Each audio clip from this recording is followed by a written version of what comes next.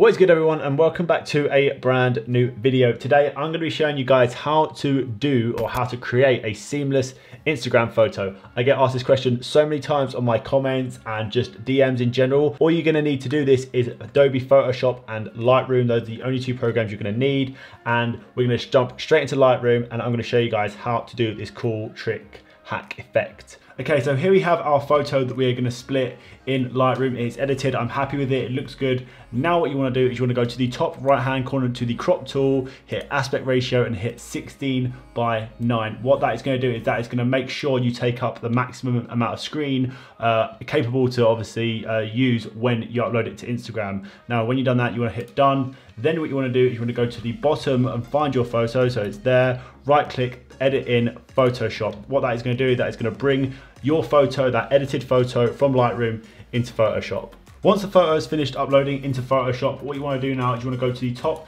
left hand corner and hit new guide layout. That's going to bring up this little window here, and you want to press number of columns, so the amount of times you want to split it. In this case, you want to split it into 2 columns, press OK. Now you've got the guideline to obviously split the image. Now what you're going to do is you're going to go to the toolbar on the left hand side and hit the slice tool, and then go to the top, slice from guides. That is going to cut the photo.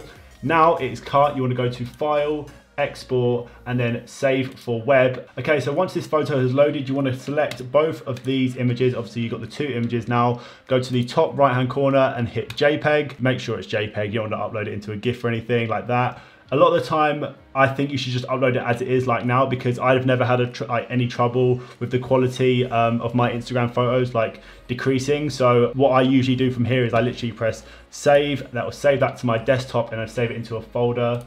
For this instance, just put mountain rock.